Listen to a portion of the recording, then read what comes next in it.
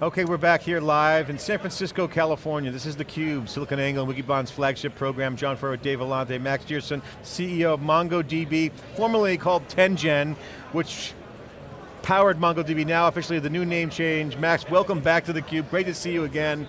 Great to see you again. We see you on theCUBE all the time on our reruns. Your interviews in New York were fantastic. Great event. Thanks. You're a tech athlete. The company's exploding. Unstructured data. Not being stored in Oracle databases. Other data sources are out there, powered by you guys. First of all, tell us kind of personally where you're at emotionally right now. Market's exploding, even more crazier now, it seems, than when we interviewed you last time at Oracle OpenWorld 2 years ago.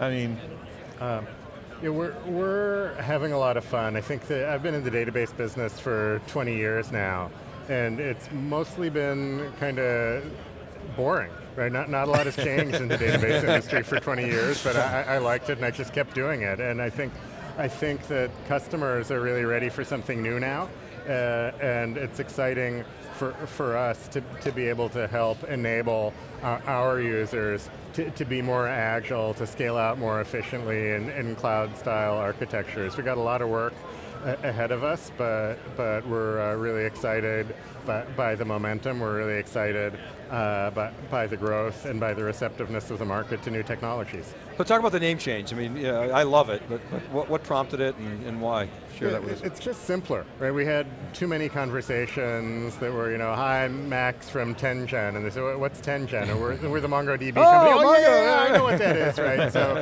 So we thought, why are we having these conversations? I am Max, I am MongoDB. That goes much better.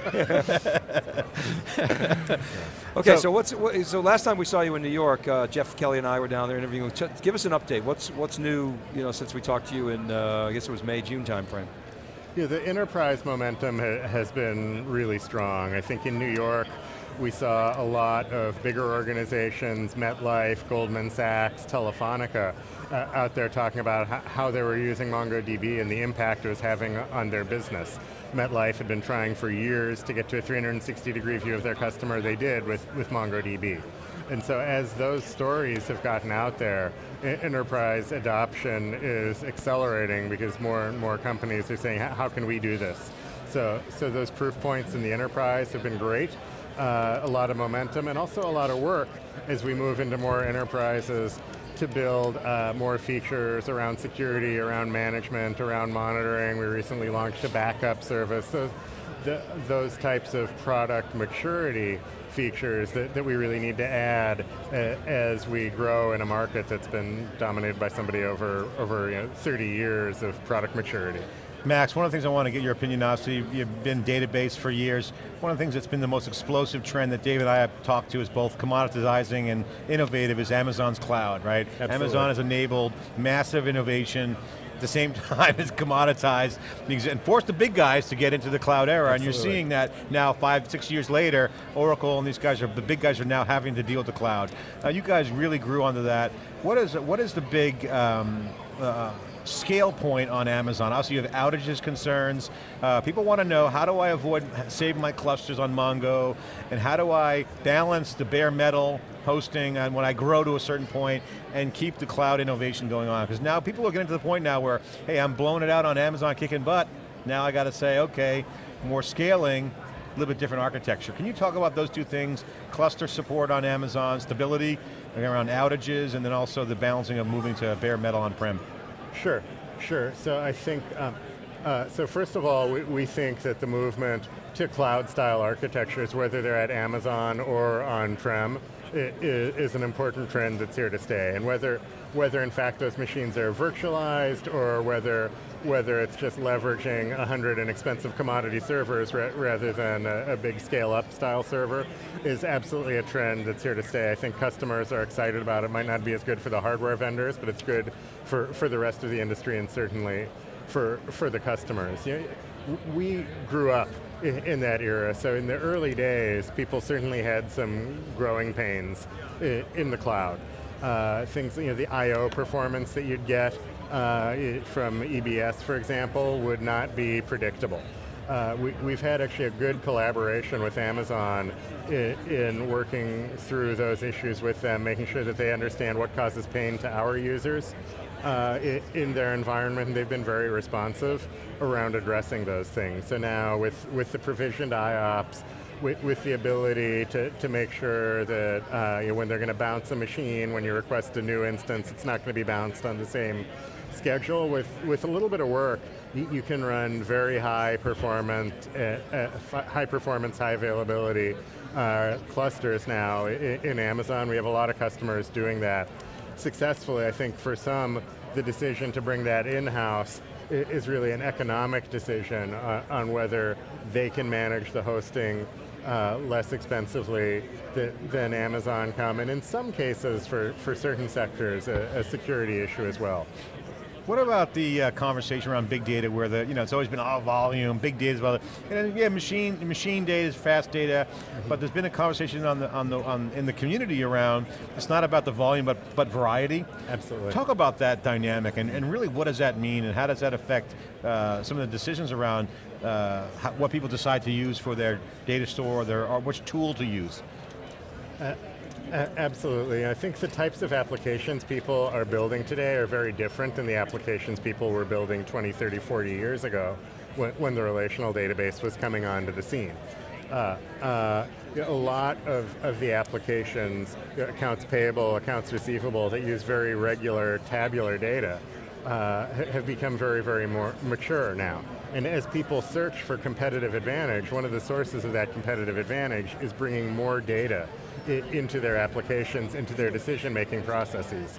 So imagine someone, a stock analyst, 30, 40 years ago, they may have just cared about what's the PE ratio, what's the dividend yield, what's the market cap of the stock, stuff that fits simply in one spreadsheet. Nowadays, you see analyst reports where they're looking at the company's website for how many job postings they have. Scraping LinkedIn. They're going out talking to their channel about demand. They're bringing back a much richer set of data with which to do the analysis. And it's not a static set of data. They're constantly seeking to innovate and to bring new data into their process. And the relational database isn't well suited for that process. So that's what's exciting, I think, for our users and for us. And talk about your relationship with the developer community. When we were at MongoDB days, we started a collector in our little CrowdSpots tool. We're tracking 7,700 people. I get comments like this. It gives me a warm, fuzzy feeling in my heart to see Rails and MongoDB holding hands and walking off into the sunset. Mm-hmm. You see some of the topics that are trending in our community. It's Rails, it's Python, it's Node.js, it's PHP, it's JavaScript. It's the DevOps developer community, really, what's happening. Talk about your relationship with that community.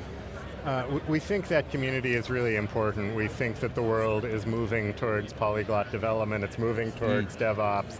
It's moving towards more decisions happening at the developer level. It's moving more towards agility and to open source. And these are, I think, synergistic trends. So we think that that's a really, really important constituency, not just for us, but for the IT industry going forward. And we've made a big investment in the product, certainly.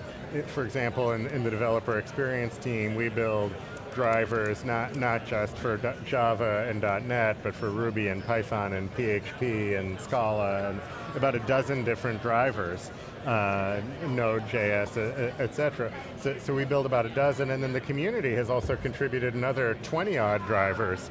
So we feel like there's really good support for a bunch of different audiences. It's not just about getting it right for one, it's about appealing to those different communities, to let people seamlessly move from language to language, to have something which balances being idiomatic, but also being reasonably standard across. So it's a big engineering investment for us, and then we also invest a lot in just getting out there with the community, having our Mongo days around the world, getting to user groups, staying in touch with the community, making sure they understand what's new in MongoDB, where we're going, making sure we understand what they want, what they like, and what they don't like from what we've built so far.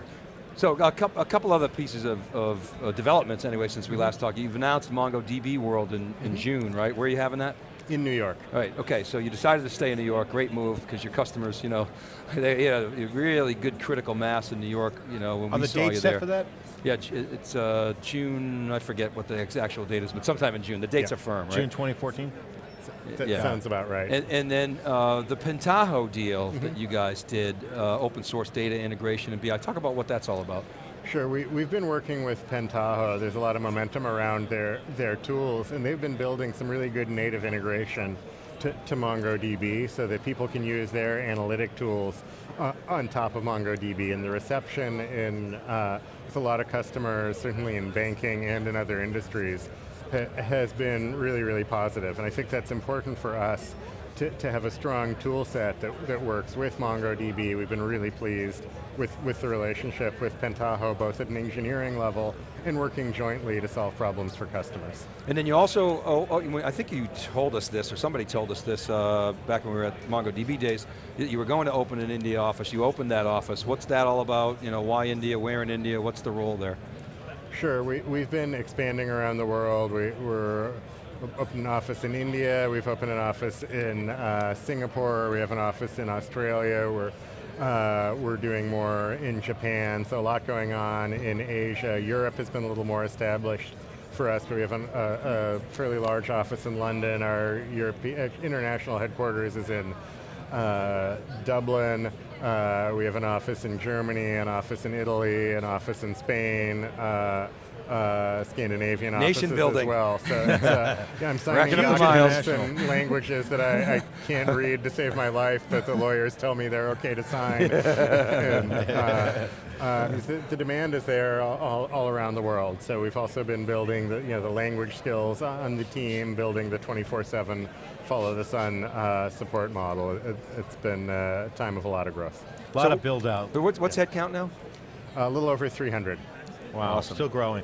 Yeah. I know you're on a tight deadline and you had huge international success. Congratulations. I think the demand for new types of variety of data, obviously unstructured, what you guys have done, hit the nerve, great community, massive growth, a lot of contribution, a lot of open source, a lot of cloud support, a lot of mobile, the perfect storm for you guys. Congratulations on that. Thank you. Final question, or final comment I'll give you to end the segment is, share with the folks out there that are watching Oracle OpenWorld. They might not be in the trenches for the open source community, that might not know Mongo. Share with them what they need to know about Mongo. What is it all about? Why are you guys so hot right now? And just, some of them might be sitting in a big company. I've heard of Mongo.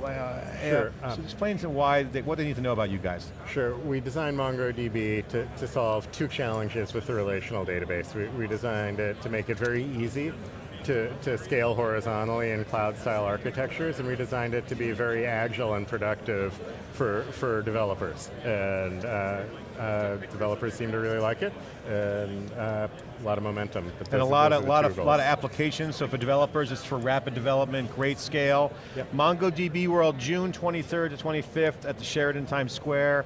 That's what's going on for you guys. I should have remembered the dates. Yeah, I just got an instant message on my I guess this is my teleprompter, my Mac, but this is theCUBE. John Furrier, Dave Vellante, Max Schireson, CEO of MongoDB, one of the fastest growing open source projects, just exploding in value, a lot of developer success. Congratulations, been following you guys for quite some time, I'm really happy to see it, congratulations. We'll be right back with more coverage live from San Francisco after this short break.